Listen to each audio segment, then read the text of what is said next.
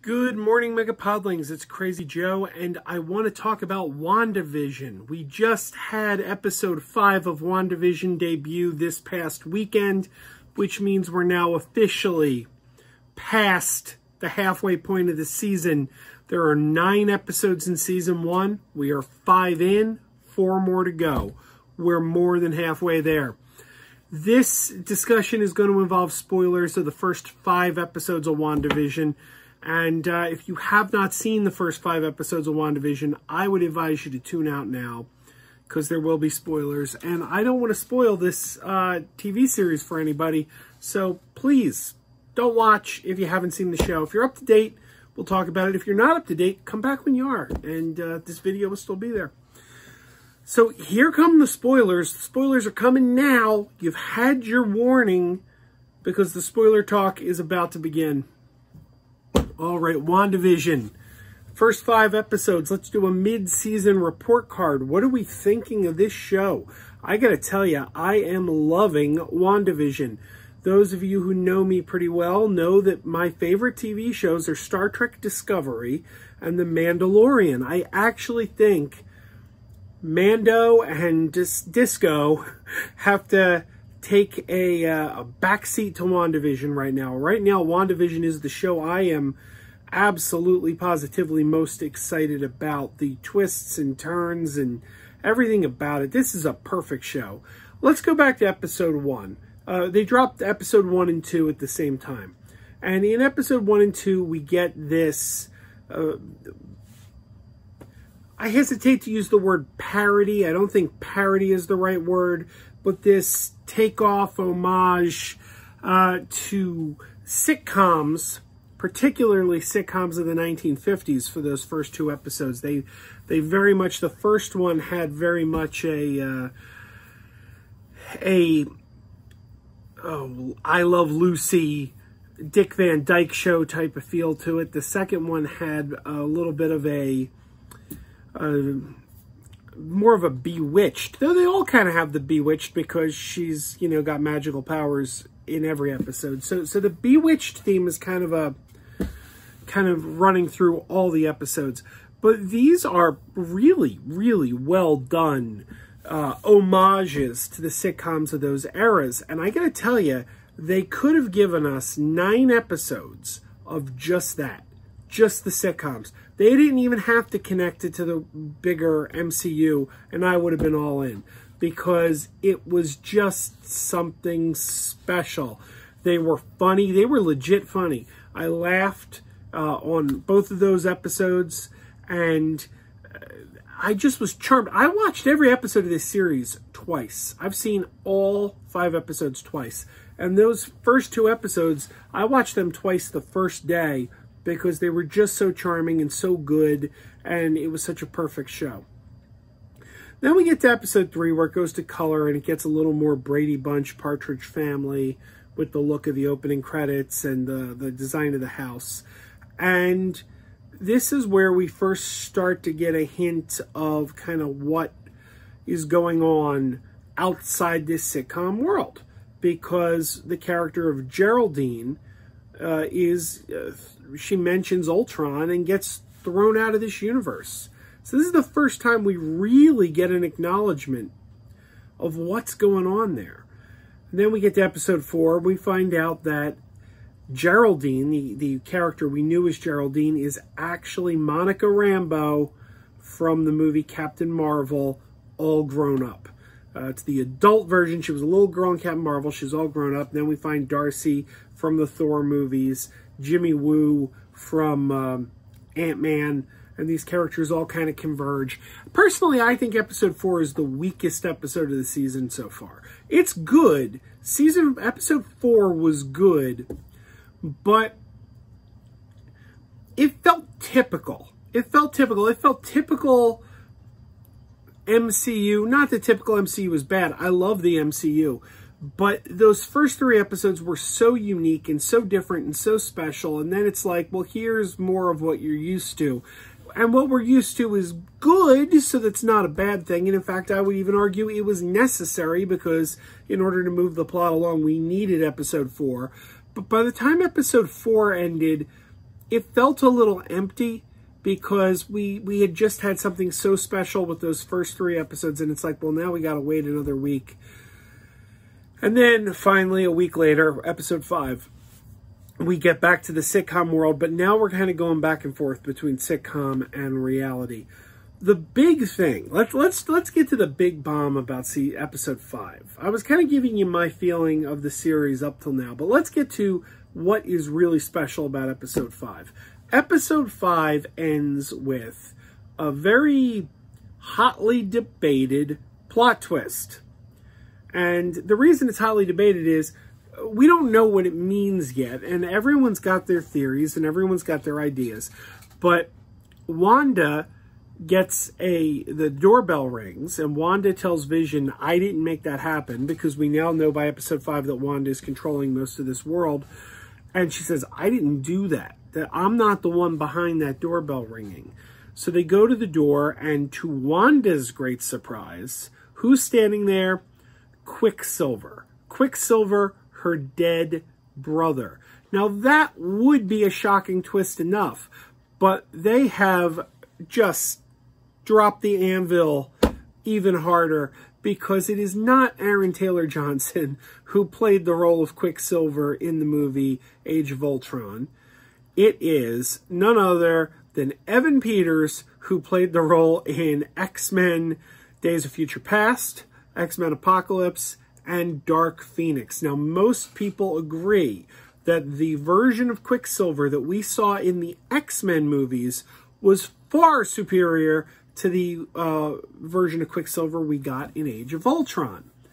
And not that what we got in Age of Ultron was bad. Aaron Taylor Johnson was just fine. It's just Evan Peters was really something special in the role.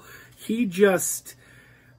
I don't think going into Days of Future Past or Age of Ultron, is Quicksilver anybody's favorite character? I don't think from the comics there's anyone who's like a super hardcore Quicksilver fan. If there are, I've never met them. But coming out of Days of Future Past, everybody loved Quicksilver. Quicksilver's time in a bottle scene was the most talked about part in that movie. Now, I know a lot of people really, really hate X-Men Apocalypse. I don't. I like X-Men Apocalypse, and I don't even understand why people don't like it. I really am truly baffled as to what it is about that movie that people don't like. I think it's fine. But I think everyone, even the people who don't like the movie, would agree that the Quicksilver Sweet Dreams Are Made of This Eurythmics scene is actually even better than the time in a bottle scene that we got in Days of Future Past. They actually raised the bar. One of the biggest problems with Dark Phoenix is Quicksilver doesn't have enough screen time. Now, I don't know about you, and maybe I'm not the only one to say it. Maybe other people have said it. I don't know. But my friends can verify. From the moment we had whispers that Fox and Disney might be buying Fox, one of the first things I said was, I hope they can do something where they can bring Evan Peters' version of Quicksilver into the MCU. Some kind of wibbly-wobbly, timey-wimey paradox thing where they kind of merge the universes, and he plays Wanda's brother from an alternate universe. I thought that was a great idea, but as much as I thought it was a great idea, I never actually thought it would happen. Boom, here comes WandaVision episode 5, and it happens. Now, a lot of people, I said there's a lot of theories, a lot of ideas floating around. A lot of people are actually saying that this isn't really Quicksilver. Yes, it is Evan Peters. Yes, it does look like the version of Quicksilver from the X-Men movies. But a lot of people are saying, oh, no, it's some other character made to look like him. I don't believe that. I don't believe that for a couple reasons. Number one, it would be too much of a tease. It would be too much of a tease. People are so excited right now to see our Evan Peters' version of Quicksilver that to give the fans that kind of a carrot and then pull it away from them, I don't think that would go over well with the fans. I really think that that would be a mistake. Like, here's this thing that you want, and you can't have it. The fans aren't going to like that. They're not going to go for it, and I think that's a mistake. Number two, look at what we know is happening. Okay? Look at what we know. Look at what is confirmed. What is confirmed is that WandaVision, Spider-Man 3, or Spider-Man 8, as I like to call it, and Doctor Strange and the Multiverse of Madness, those 3 projects, WandaVision, the next Spider-Man movie, and Multiverse of Madness, are tightly tied together. Why do we know this? Wanda is in Doctor Strange and the Multiverse of Madness. Doctor Strange is in the next Spider-Man movie.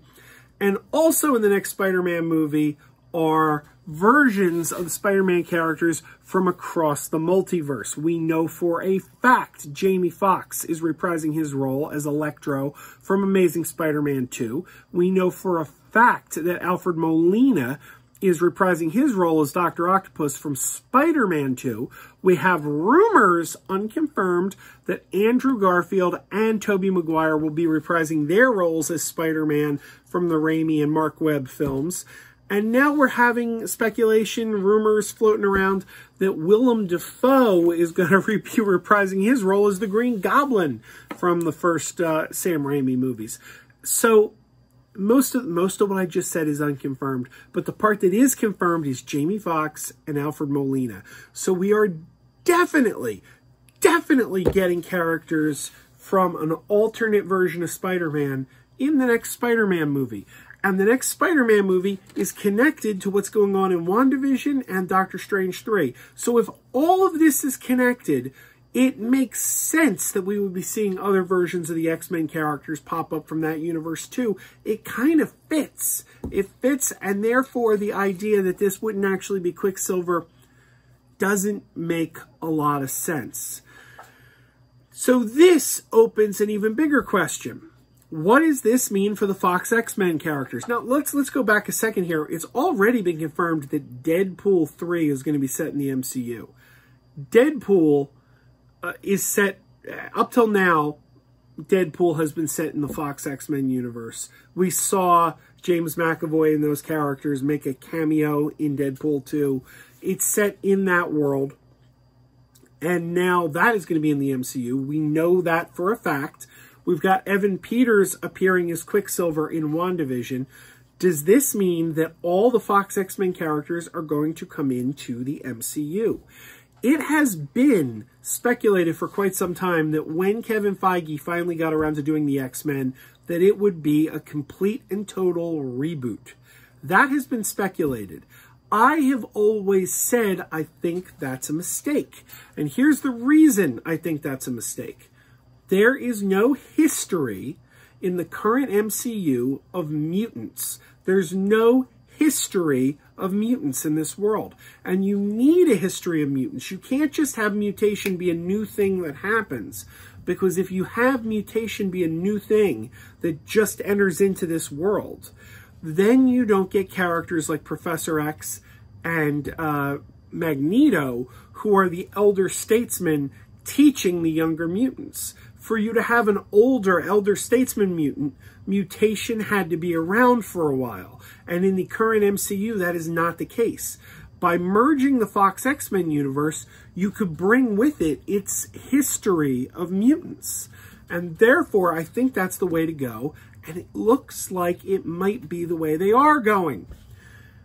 So that begs the question, could Michael Fassbender show up as Wanda's father, Magneto? I don't know, but we got several episodes to find out. I'm really excited to see where this is going. I really do hope that this results in the Fox X-Men characters coming into the MCU, because I never really, the idea of a complete reboot never sat well with me. It doesn't really make a lot of sense. And people say, oh, well, continuity-wise, this doesn't fit, and that doesn't fit, and that doesn't fit. But that's the beauty of it. It doesn't have to fit, because once we do some kind of multiverse merging, any inconsistencies can be written off as a paradox. It's just, then you just need to keep your continuity straight going forward. So it really works beautifully. WandaVision has just been a blast. I can't wait to see where this show is going. the next 4 episodes, you know, I always prefer the weekly schedule to binge watching. I'm glad that they're dropping them once a week because it gives you something to look forward to. But man, is it hard to wait. I can't wait to see episode 6. I can't wait to see where this show is going. What are you thinking? Are you excited about WandaVision? Are you loving the show as much as I am? And what do you think about Quicksilver and what it means for the Fox X-Men characters going forward? Let me know. And as always, keep wearing those pajamas. Keep wearing those pajamas with the plastic feet. Keep wearing those pajamas. Tell everyone you meet. Keep wearing those pajamas with the back door flap. Keep wearing those pajamas. Don't open, it's a trap. Oh no, it's a trap. Some people call them PJs, some people call them jammies. They can come embroidered with big money and no whammies. They can have 100 tiny commander pajamas, but no matter how they look, just keep on wearing those pajamas. Keep on wearing those pajamas. Keep wearing those pajamas. And now we're having fun. Keep wearing those pajamas. And now the song is done.